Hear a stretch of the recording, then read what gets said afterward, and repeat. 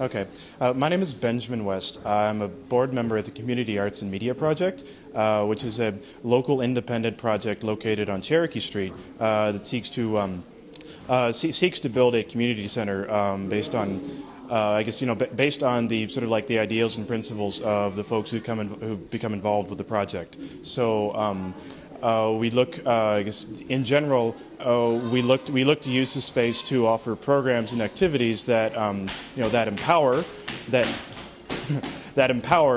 that educate, and then that can help deconstruct sort of the bias and mores of contemporary society that maybe don't need to be there. I originally was a tech volunteer. I built a computer lab that exists in the downstairs of space. I've helped with their website. I've also helped maintain the IMC website that also is run by Camp.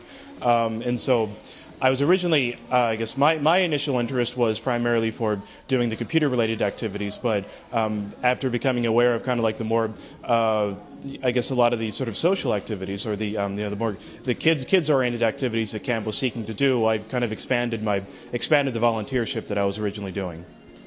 Right now we're open Wednesday through Saturday. Wednesday through Friday is from 4 to 7 p.m., so after school, and Saturday is from 10 a.m. to 4. Since Camp is an independent community center, it doesn't have affiliation with larger nonprofits or larger foundations. So it definitely has its own identity.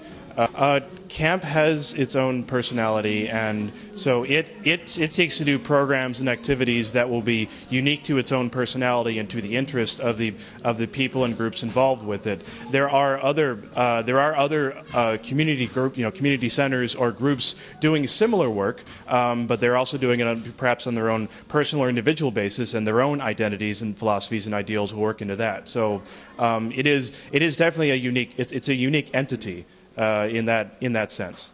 I guess the community here exists on many strata. So there's a lot of racial diversity to the neighborhood. There's a lot of variation in socioeconomic classes that live here, and there is some challenge that exists in the neighborhood between the different groups. And so Camp in particular has been strongly embraced by residents in the immediate area. So. Over the years, when we were doing rehab and construction and interior work, pretty much all the children within 2 blocks would always be running through the area, or would always be running through the building. So like they're kind of already familiar with it. They came by because they like the bike shop. They like to help out working on the building. They come by now because the computer lab is very appealing. They like how we're doing a lot of arts projects. So it has been strongly embraced by definitely by the immediate vicinity.